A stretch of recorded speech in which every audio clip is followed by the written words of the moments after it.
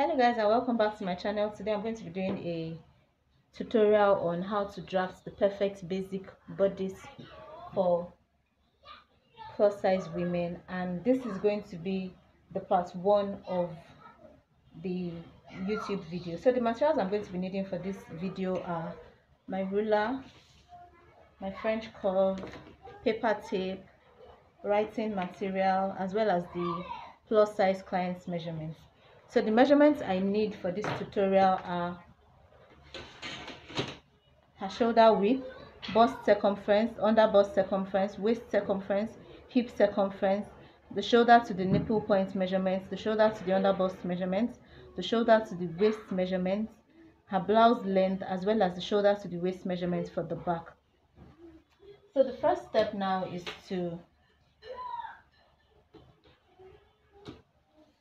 draw out or mark my shoulder measurements. The client's shoulder width is 16 inches. 16 divided by 2 is 8 inches. So from the top right corner of my paper, I'll mark 8 inches. And then just for accuracy, I'll just move down a bit and mark the same 8 inches. Then her arm side depth is, to calculate arm side depth, you divide the bust measurement by 6 and add 1 inch. So her bust circumference measurement is 48 inches, divided by 6 is 8 inches plus 1, that's 9 inches. So our arm side depth will be 1 inch. Sorry, will be 9 inches. So I'll mark my 9 inches and also mark my 9 inches here, just for accuracy. And then I'll just square up the line.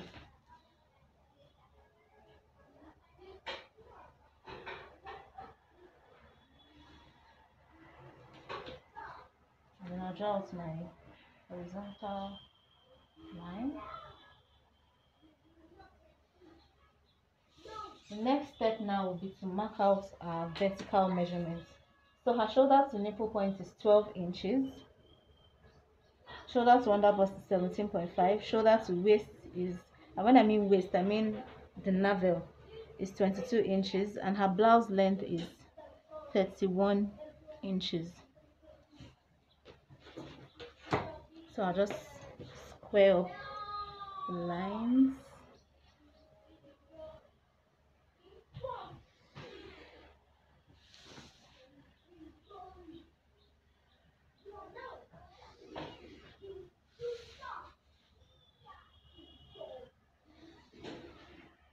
And then this is the bust point line.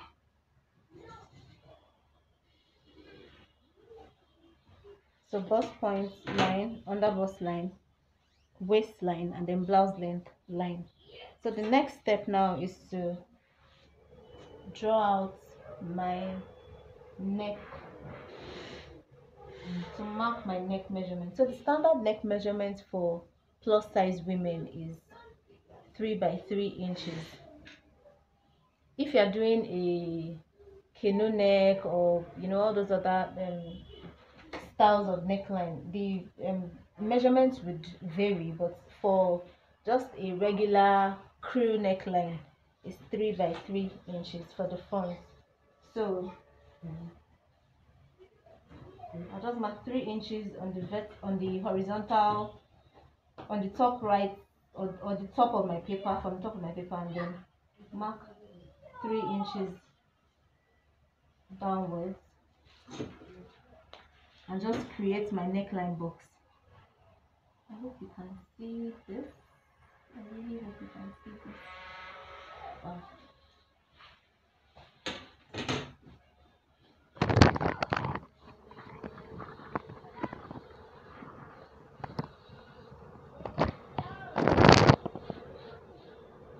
So I was saying, to create my neckline box, I'll just mark from the top right corner, I'll mark 3 inches here and also 3 inches downwards, and then I'll create the neckline box.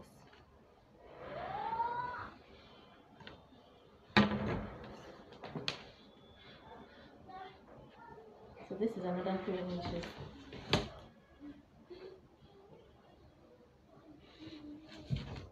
So this is my armhole box and this is my neckline box. So the next step is to draw a diagonal line from the top right corner of my pattern paper to the edge of the neckline box. Can you see?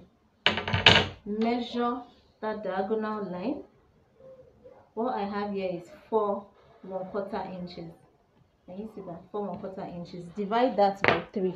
So to divide that by 3, just an easier method, an easier way to do that. I fold my tape rule thrice. Can you see? So just keep adjusting until it's folded into 3 and it stops at that 4 1/4 point. So press it down very well so that it will create indentations at that point, so you can know the exact measurement. So I have 1 3/8, 2 3/4, and then my 4 1/4. So I'll mark those points along this diagonal line. 1 3/8, 2 3/4, and then my 4 1/4. So this is the first part of the line, the second part, and then the third part. On this third part, I'll come down by 1/4 inch again. Can you see that? I came down by 1/4 inch. So this was the original point. I came down by 1/4 inch, and then just use my French curve to create a reasonable curve.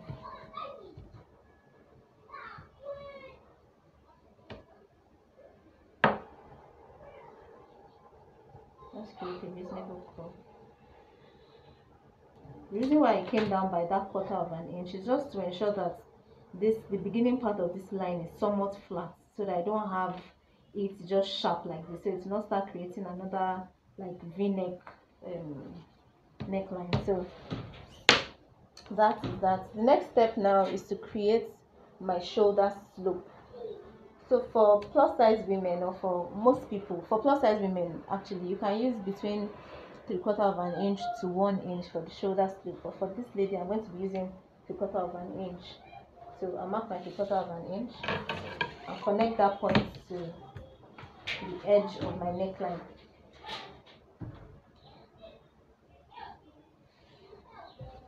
I hope this is clear.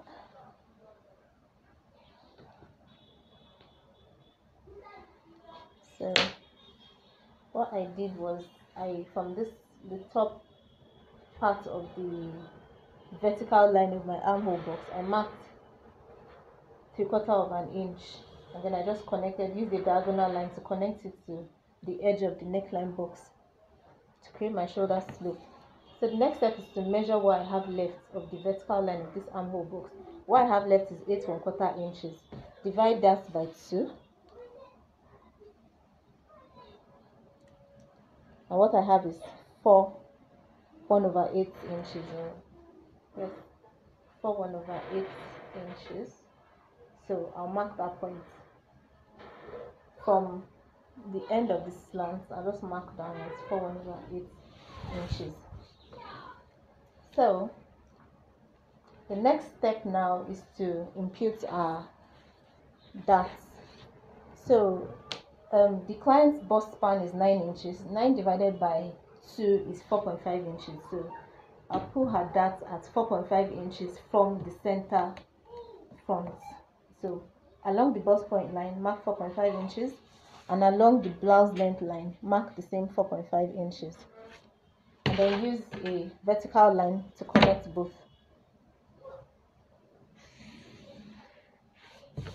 So essentially, this is the center leg of my dart. So on this bust point line, I'll come down by 1 inch.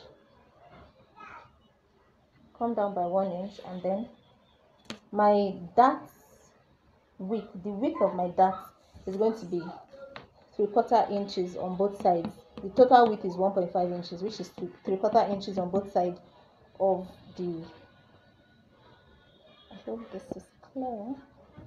It's 3/4 inches on both sides of the center dart leg. So on this side I measure 3/4 inch, and then on this side so I measure 3/4 inch, and then connect it. Use a diagonal line to connect it to this point that I marked here earlier. So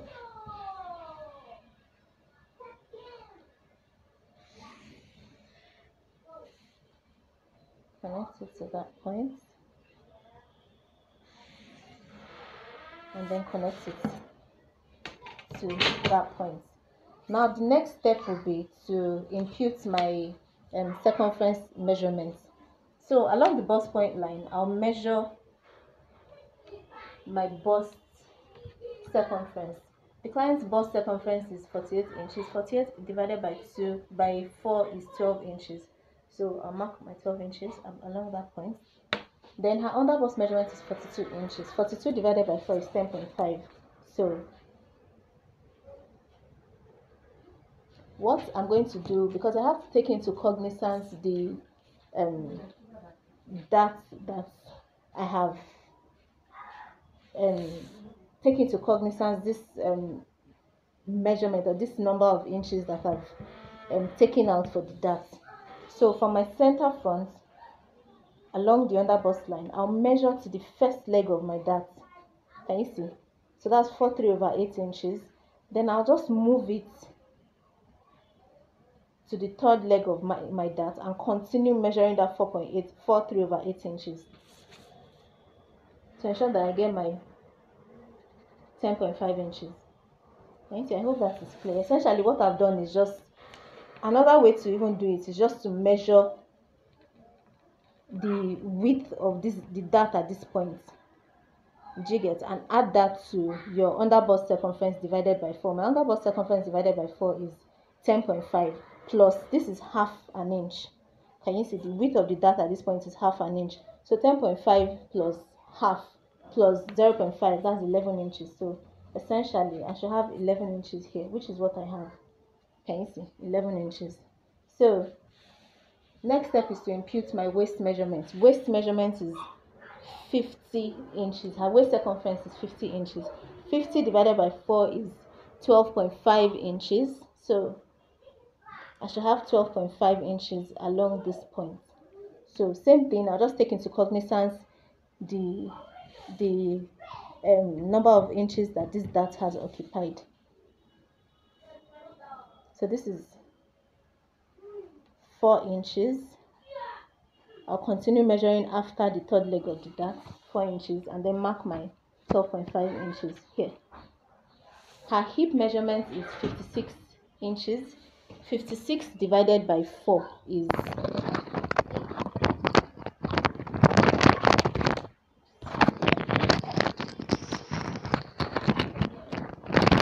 measurement is 56 inches.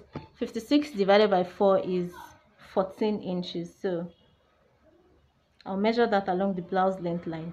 So essentially what I'm going to do is just take into cognizance, what I'm going to try to do is take into cognizance the amount of inches that will be lost to this dart.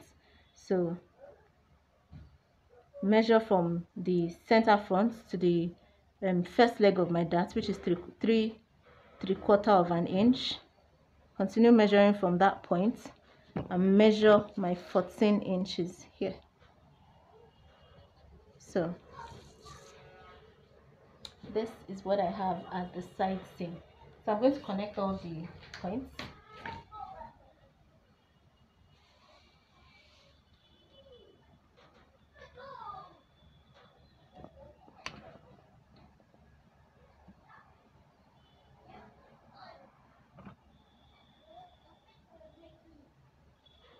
So I'm going to connect all the points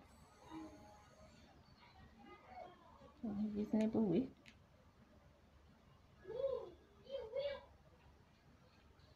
Hope you can see this.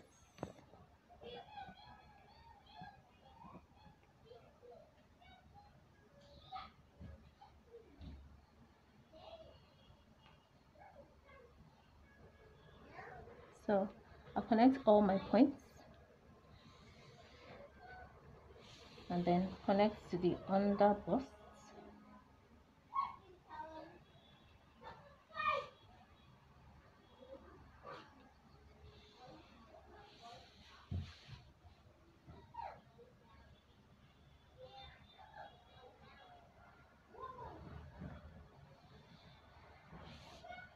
at this point, but I've noticed that this point is way too sharp, so I can actually increase, just trim my dart a bit at this point so that I don't have such a sharp edge at that point. So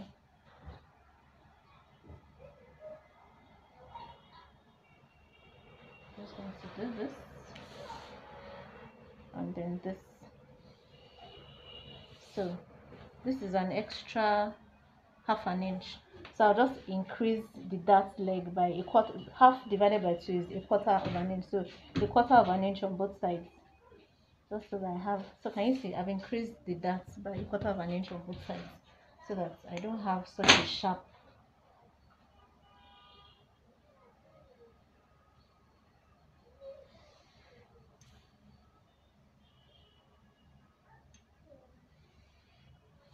So my end is not that sharp.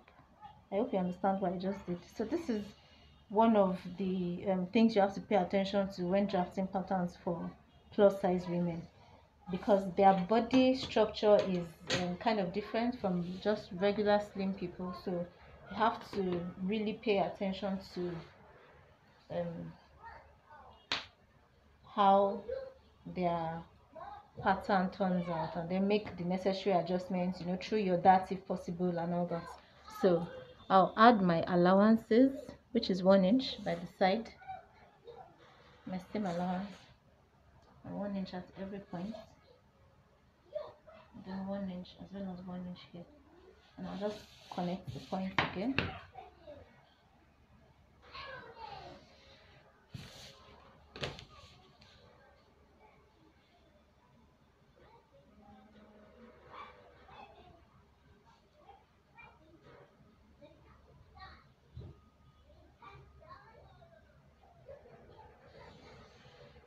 So my side seam has been settled. So next thing is to draw out the arm side. So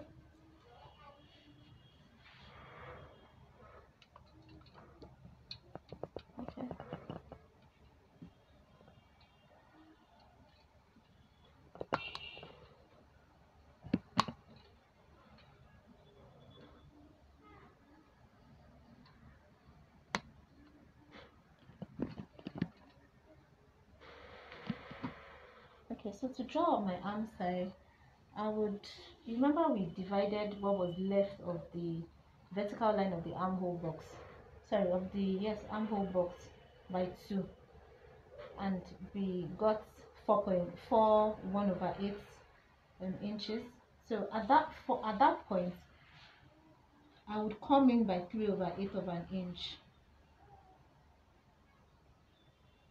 Can you see? I'll come in by 3/8 of an inch and then connect the point.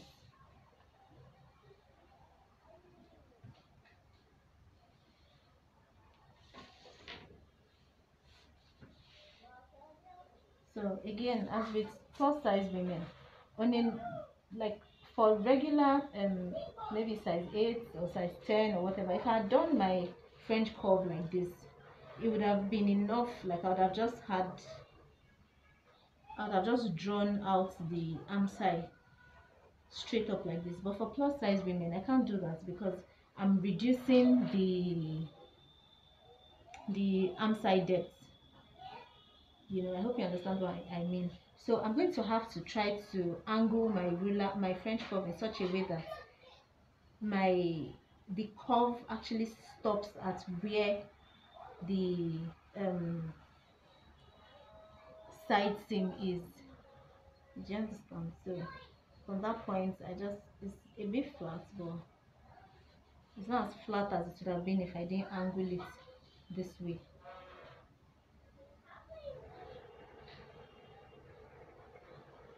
So I'll just connect all the points together and then still just try to through it with my hand. So I hope this is clear. So this is the arm side. So the next very important step is to impose a side dart.